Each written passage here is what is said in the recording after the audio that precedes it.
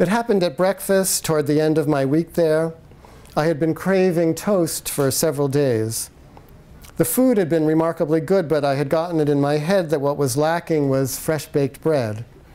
It didn't seem like such a big thing to wish for. The vegetarian meals just needed this one little touch to feel complete.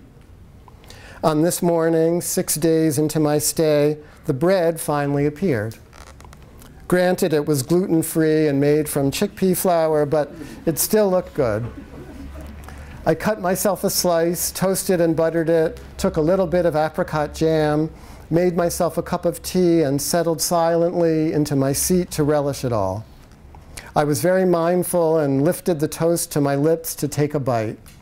It was delicious. I chewed and tasted and swallowed and noticed, the way I had been taught, how I wanted the next bite before I had completely finished the first. When the sweetness faded and the remnants of toast turned to cardboard in my mouth, I was ready for more. I waited, though, remembering the instructions for mindful eating. Finish each mouthful completely before taking the next bite. I have only a vague recollection of what happened next. I believe my mind wandered to the laundry I had to do the next morning. There wasn't that much to think about anymore, but that didn't seem to be stopping me. Would I do one load or two? Could I put them both in at the same time? My wife would be happy if I came home with all my clothes washed.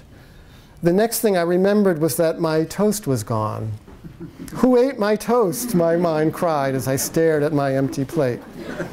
And for a brief second, before the humor of the situation could take hold, the whole thing became a metaphor for my entire life.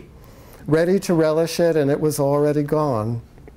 I was staring into a big, empty, devouring hole where my toast and my life used to be. Who ate my toast? I repeated once again as I swiped my finger at the few crumbs left on my plate.